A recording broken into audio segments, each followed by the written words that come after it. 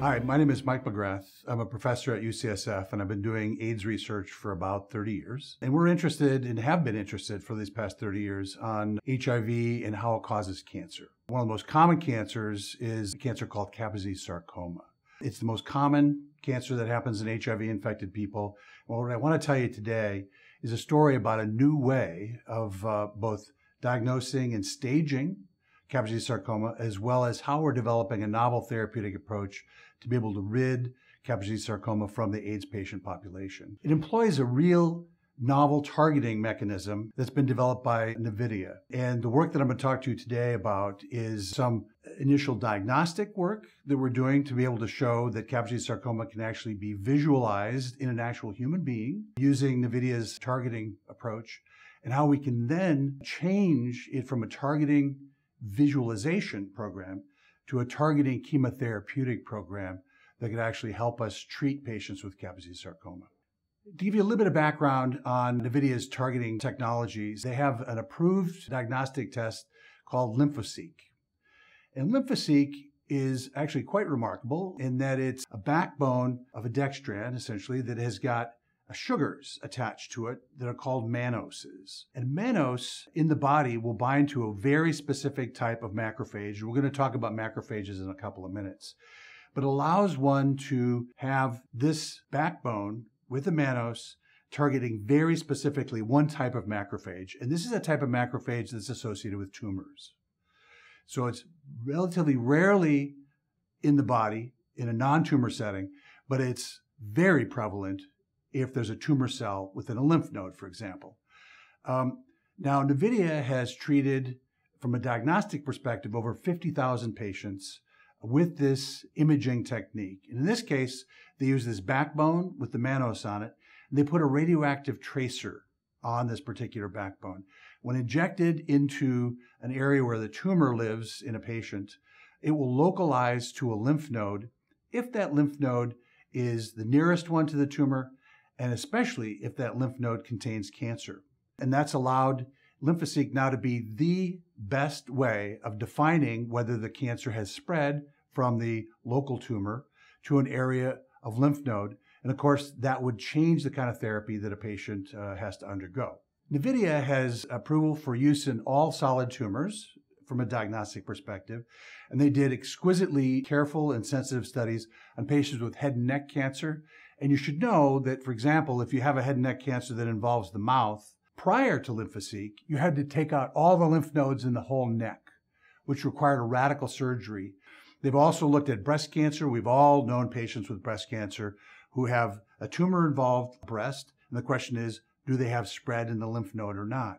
So basically, the way that it is trafficking to these tumor-associated lymph nodes is it's recognizing a type of macrophage, and again, we're going to talk about that in a second, that expresses the mannose receptor. Remember, Lymphoseq has mannose on it that allows it to then bind to this mannose receptor. And like all immunology terminology, it's sort of annoying, but this receptor is called CD206. So from now on, we're going to talk about CD206 positive cells as being the macrophages that Lymphoseq can bind to. So macrophages. Macrophage means big eater. How long can macrophages live? You all know what a tattoo is, right? So why do I bring up a tattoo? Because a tattoo stays where you put it in the skin. Why is that?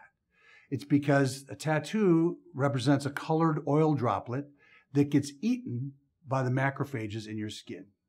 So how long does a tattoo last? Could last almost forever. So when you think about macrophages, think about them as being very long-lived. They normally, in a normal setting, they protect you from infections, whether it be bacterial or viral infections. They protect you from cancers. They eat dead and dying cells. They're the recycling factory of the body. And in the context of cancer, they switch to this CD206 cell, positive macrophage, that then feeds and nurtures the cancer. So for a cancer to spread, it has to have blood vessels that grow into it. The CD206 positive macrophage makes growth factors for the tumor. It makes factors that the tumors like and allows the tumor to proliferate. The two major types of macrophages, one called M1, those cells protect you from cancers. They fight off the cancers, they eat them. They're the inflammatory cells. And the tumor-associated macrophages are called M2. If you have more M2s than M1s, you're going to have your tumor grow. So one of the ideas in tumor immunology is to try to figure out how you can switch cells or the balance of the cells back to a tumor-fighting macrophage versus the ones that are nurturing the tumor. So think about this for a second. We've got lymphocyte that can bind to CD206 cells, M2s, and it does not bind to the M1s or the good macrophages. So if you think about the imaging studies done by Navidea, setting this whole thing up, just imagine if you had the lymphocyte, but it had a poison on it, and it could only kill the bad macrophages and left the normal ones alone. So that's where this whole story is moving. So let's move from discussion of macrophages to why we're going to be looking at one type of tumor called Kaposi sarcoma. It's the most common tumor diagnosed in AIDS patients. And about 20% of patients in the United States, and maybe about a third or more in Africa, treated with conventional therapy, have their tumor grow and it ultimately kills them. It's relatively rare. So if you're developing a drug, that's good news because rare diseases have a faster track for drug development. In this case, we're going to be studying Kaposi sarcoma. And what we noted that hasn't really been noted before is that the CD206 molecule is not only on the tumor-associated macrophages, it's on the tumor cells, which is very different than had been known before. So we have been able to show that the tumor cells in Kaposi sarcoma have CD206 on it, and so do the macrophages. And so that set up a clinical study using lymphocyte here at San Francisco General, a study done by Toby Maurer, who's the head of the Kaposi sarcoma program at San Francisco General and UCSF, along with the Navidea clinical group. In the study that was done at UCSF, there were 5 patients who had evidence of spread of the tumor. They not only had skin Kaposi sarcoma, for example, dotting up the leg with lesions that were large and small up the leg, but they also had some evidence of tumor potentially up in their abdomen somewhere. Prior to the study that we're going to talk about, there was no way of knowing whether Kaposi sarcoma was actually in the abdomen or whether it was elsewhere in the patient's body, because there's no imaging agents that allow you to say, this is Kaposi sarcoma. And remember, we did these studies in tissue culture and in tissue sections to show that the tumor all lit up with lymphocyte in the test tube. In one of the patients who received lymphocyte, in this case, they got injected in their lower leg, and within 4 hours, an image was taken. In every single place, there are about 27 places where there was Kaposi sarcoma on their leg, you see that the lymphocyte was taken up and gave a beautiful white radioactive signal on scan. There was also evidence of tumor in the lymph nodes in the body that hadn't been known prior to this imaging study. In one patient, the patient apparently had tumor in their brain. So lymphocyte, when injected subcutaneously, goes rapidly up the leg, goes into the bloodstream, and can penetrate into the brain, therefore can cross the blood-brain barrier. And if there's a lesion, like a metastasis or something in the brain, it can localize and light that up. The studies done at UCSF were quite illuminating and suggested that we could identify potentially all the sites in the body of tumor involvement. Now, the important point here is that when patients were injected with lymphocyte, the lymphocyte almost didn't go anywhere else in the body. Now, the nice thing about lymphocyte is that it's a backbone that allows you to attach different molecules to it. So you can actually track where lymphocyte is going either with radioactivity, or you can put a fluorescent tag on it. In this case, we put one on that's called Psi3 that would make lymphocyte be red. And so what we did is we took a look at Kaposi sarcoma tissue and we used the red labeled Psi3, and we were able to show that the fluorochrome Psi3 would bind to not only the tumor cells, but also the tumor-associated macrophages. The next step is to take that same fluorochrome, the Psi3 labeled material, and then put some kind of poison onto it. So we could actually track the binding of lymphocyte onto tissue culture cells, and show that the poison would be tracking along with it. The poison we chose is something called doxorubicin. Doxorubicin is one of the most potent poisons used by chemotherapy oncologists today. You can only give a certain amount of it in the lifetime of a patient because it poisons the bone marrow and it also poisons the heart. And so the unique aspect of the therapeutic that we're going to be testing is if you could target only the tumor cells and the tumor macrophages with the doxorubicin, could you preclude the development of any of these toxicities to the heart and bone marrow? So that's the point of the novel approach that we're going to be taking. So we're able to show that the Cy3 lymphocyte bound to the tumor cells and tumor macrophages, and in organ cultures of Kaposi sarcoma, where this is live tissue taken from a patient, we're able to show that the doxorubicin gets into both the tumor-associated macrophages and the tumor cells. The lymphocyte does not just bind to the cell surface, but once it binds, it's brought into the cell. So it's an exquisitely specific targeting approach for targeting tumor cells and tumor-associated macrophages. Now, how is it killing the tumor? Does it just go in there and blow them up?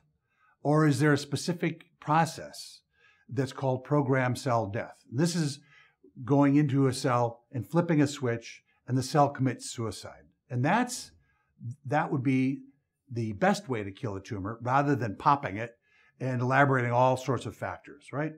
So we did a test in tissue culture of macrophages that had been put in a culture.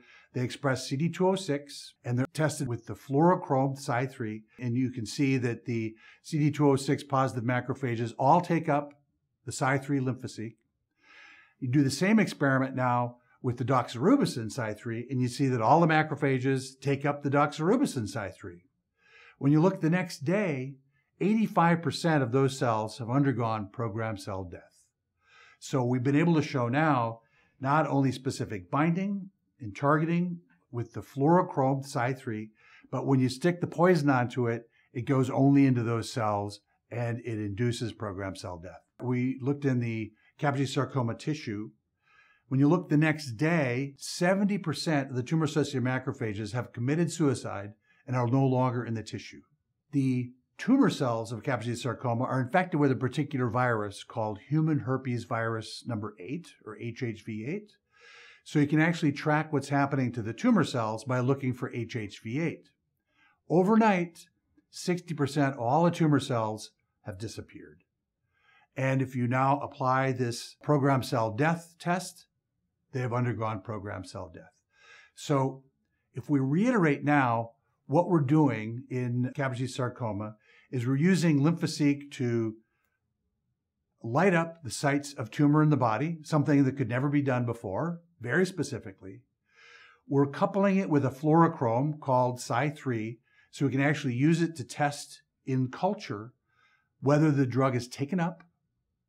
We now put it into organ culture. We can show that it binds to and is taken up into the actual tissue of the tumor. And the next day, 60 to 70% of the tumor macrophages and the tumor cells are gone, and they've undergone programmed cell death, which is a normal way that cells recycle in the body.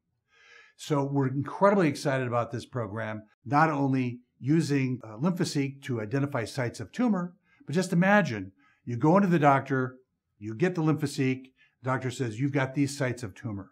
But we've got a drug that uses the same targeting molecule to then usher the cancer therapy directly to those sites of tumor. And then a week later, you can get re-imaged with the lymphocyte and see if we've been successful at ridding the body of tumor. The approach that we're taking now will kill that source of growth factor. That's the strength of targeting this M2 or tumor-associated macrophage. Not only are we just interfering with one factor, we're killing off that cell population that's nurturing the tumor. This will be the very first approach ever to target the cell that we believe is driving the cancer cells to grow. So today, I hope I've given you the background of the idea of how we can target tumors both from an imaging perspective, quantitate where the tumor is, but also for the future, how we can then direct specific therapy only to those sites of tumor using the same sort of a backbone targeting agent. I do believe that this is an important adjunctive approach for cancer therapy that to date has never been taken. So this will be a brand new approach that Navidea and UCSF are going to coordinate going forward.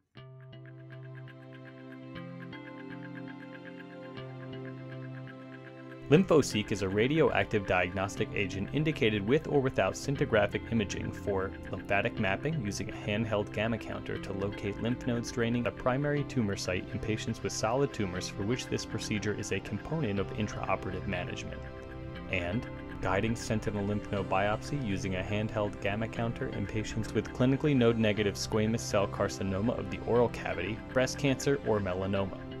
Important safety information. In clinical trials with LymphoSeq, no serious hypersensitivity reactions were reported. However, LymphoSeq may pose a risk of such reactions due to its chemical similarity to dextran. Serious hypersensitivity reactions have been associated with dextran and modified forms of dextran, such as iron dextran drugs. Prior to the administration of LymphoSeq, patients should be asked about previous hypersensitivity reactions to drugs, in particular dextran and modified forms of dextran. Resuscitation equipment and trained personnel should be available at the time of LymphoSeq administration, and patients observe for signs or symptoms of hypersensitivity following injection. Any radiation-emitting product may increase the risk for cancer. Adhere to dose recommendations and ensure safe handling to minimize the risk for excessive radiation exposure to patients or healthcare workers. In clinical trials, no patients experienced serious adverse reactions, and the most common adverse reactions were injection site irritation and/or pain. Full LymphoSeq prescribing information can be found at www.lymphoseq.com.